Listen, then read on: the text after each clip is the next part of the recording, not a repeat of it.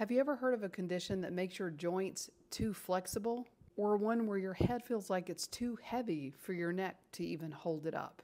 I'm Dr. Betsy Grunch, a neurosurgeon and someone who is passionate about making the invisible visible, especially when it comes to rare or misunderstood medical conditions. Today we're going to dive into Ehlers-Danlos Syndrome and a condition that often goes with it, craniocervical instability. Yesterday I presented the case of a 32-year-old yoga instructor that came to my office with complaints of neck pain. She's noticed pretty much her whole life that she was really pretty flexible, but she never really thought anything of it. She's had joint pain over the years, headaches, brain fog, mental fatigue, and she felt like for most of her life, doctors just ignored her symptoms. So we're going to talk about her real medical condition that she didn't even know that she had, EDS, or Ehlers-Danlos Syndrome. It's a group of connective tissue disorders. In simple terms, people with EDS have a problem with collagen. It's a protein that holds everything together in our body: your skin, your joints, your blood vessels, even your organs.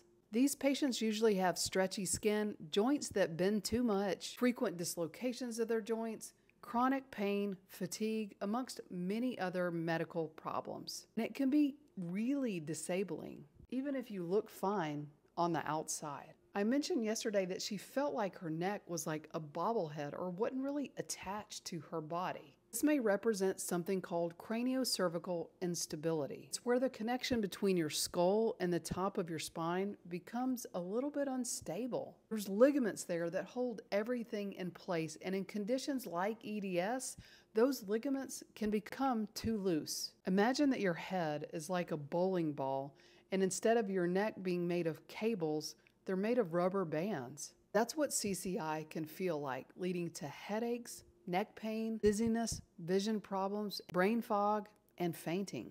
EDS is not as rare as we once thought. Hypermobile type hEDS may affect 1 in 500 to 1 in 5,000 people, and up to 90% of them are women. Now, CCI is a little bit harder to pin down the frequency, but it's not uncommon in EDS patients. Here's the problem. How many young women go to their doctor and complain of fatigue, headaches, and chronic pain? It can go undiagnosed for years. That's why awareness is so critical. Well, how do you get it? EDS is usually inherited. Some types are autosomal dominant, meaning one gene from one parent you can get the disease, while others are autosomal recessive. That means you got to get it from both parents. So if someone in your family has loose joints, chronic pain, and unexplained symptoms, it's worth talking to a doctor who understands connective tissue disorders. How does it feel to be an EDS patient? I thought I was just clumsy. I just can't hold my head up at the end of the day. My doctors keep saying it's anxiety. Maybe it is all in my head. These are real stories, and patients with EDS and CCI can be dismissed, gaslit, or misdiagnosed for years. Young women are often gaslit in medicine due to a complex mix of historical biases, systemic sexism, and outdated cultural norms within the healthcare system. Medicine has long been a male-dominated field. Women were excluded from medical training and scientific dialogue for centuries. As a result, many conditions that affect women are under-researched, misdiagnosed, and dismissed as psychological. You've probably heard of the terms hysteria, PMS, and chronic pain. Many healthcare providers carry unconscious biases. They minimize or doubt women's pain and symptoms, often attribute their concerns to anxiety, depression, or emotional instability. Assume that they're exaggerating or being dramatic. Let's think of other conditions that affect young women: endometriosis, fibromyalgia, and POTS. These conditions disproportionately affect young women, and they're still poorly understood and dismissed for all the reasons that I just explained. Let's get back to EDS. Making the diagnosis starts with a detailed physical examination, something called the Baton score, which measures hypermobility. It helps us identify patients that may have EDS or other conditions with hypermobility. It's a 9-point scale based on 5 physical maneuvers. You can pause this video to look at all 5 of those maneuvers, and in adults, a score of greater than 5 out of 9 is generally considered indicative of hypermobility. Genetic testing for EDS can help with certain types. Cranial-cervical instability, on the other hand, requires advanced imaging. Now, here's the thing. You can't just do regular x-rays or a regular MRI or CT, because often if you're laying down, which you do on a CT or MRI, you don't have any abnormalities. If the joints are truly lax, they only really move out of place if you're upright or flexing your neck. So getting an upright MRI or a dynamic CAT scan where you flex and extend your neck while you're doing the imaging is very helpful in making this diagnosis. If we go back to our patient's flexion extension x-rays, meaning a picture of her when she's leaning forward and a picture of her when she's leaning backwards, you look at C1 and C2 on both the flexion and extension, and there is a little bit of abnormal movement there.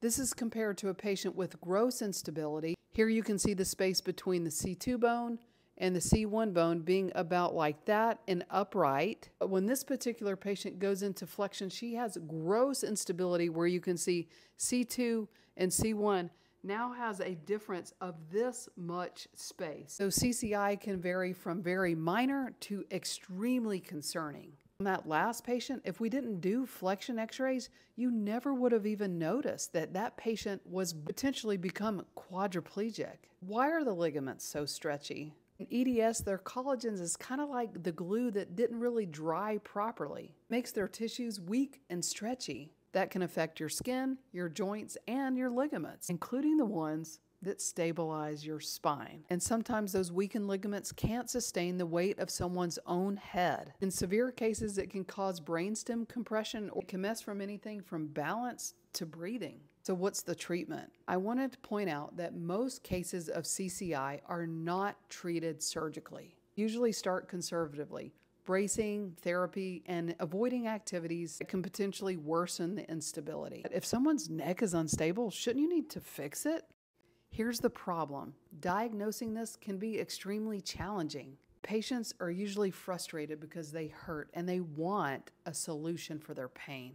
But you have to understand that the surgical fix for craniocervical instability is literally fusing the skull base to the cervical spine and essentially makes most of neck range of motion completely gone, meaning your head is basically immobilized on your body and you can't move your head. So performing this surgery on one of these patients is not a decision that's made lightly. And performing surgery on EDS patients, they often don't heal well because, well, their collagen, the protein that helps you heal from surgery, is weak. So they can have many complications from surgery, anywhere from wound infections to failed fusion. So these surgeries should really only be reserved for patients that truly have gross instability of the cervical spine that can potentially lead to neurological compromise. While there is no one-size-fits-all solution, there are many innovative therapies that can help address the underlying cause and help these patients get relief of their symptoms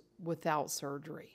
This is a diagnosis that requires a comprehensive and multidisciplinary approach to their care. Things like physical therapy programs to help promote stability, strengthening their supporting muscles, and enhancing their range of motion can be really important. Temporary usage of cervical collars may provide some benefit to restrict excessive moving during the healing process. Medications such as anti-inflammatory medications can help manage pain and inflammation. Interventional options such as injections may provide relief. Lifestyle modifications, psychotherapy and support, regular monitoring can help improve their quality of life. This chronic pain can affect their overall well-being. So what happened to our patient? She went on to be properly diagnosed with hEDS and went on a conservative route to help manage her symptoms. This included no more chiropractic visits, and she had to stop teaching yoga. It's because those extreme range of motions in chiropractic manipulation as well as in yoga were making her symptoms worse. Because EDS patients can often have problems with their blood vessels, chiropractic manipulation puts her at risk of having a dissection that could potentially lead to a stroke. So far, by making these lifestyle modifications, her symptoms have dramatically improved. Most importantly, she has some answers finally to all of these symptoms that she thought was in her head for years. May is EDS Awareness Month. I'm proud to help bring awareness to all of you bendy baddies. Another case of patient-focused and compassionate care, and make sure you sign up for my newsletter to get medical conditions and more information like this delivered to your inbox every single week. And remember to stay tuned next week, and we'll go through another case.